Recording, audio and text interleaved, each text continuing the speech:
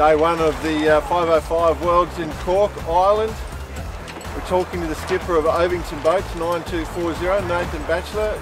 Standout boat. Awesome day, mate, and a very, very tough day. How'd you do it? Yeah, we had a good day. We're sailing fast. We've been doing a lot of training this year, so funny enough, the more you practice, the better you get. It took a while to work that one out. Yeah. But I had a new boat in the spring and new sails, and spent a lot of effort looking at the rig.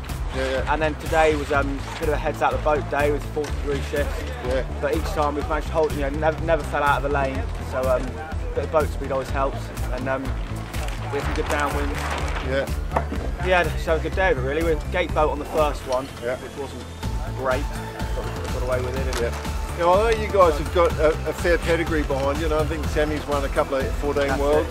I know you guys came close at the Fireballs, maybe. That's it. Yeah, we were second at the Fireballs years ago. Yep, and obviously you've been in the class about 5 or 6 years and top 10 finishes the whole time. So I'm just going to write in my summary today that you are now the official favourite boat of the regatta. How do you feel about that? I wouldn't go that far. A long way to go. So.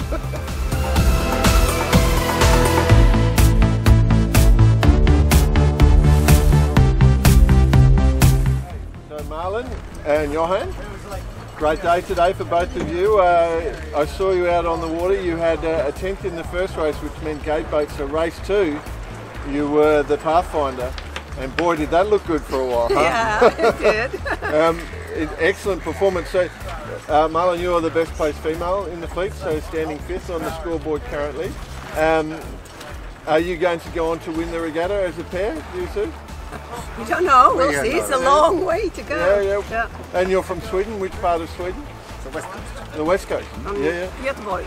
Göteborg, So Marstrand and everything. Sailed in Marstrand, been there many times. Wonderful place, great. Had a 5-0 Worlds there in 1991 from memory. Yeah. And hopefully one in 2024 as well. Okay, well, good luck with that. Yeah.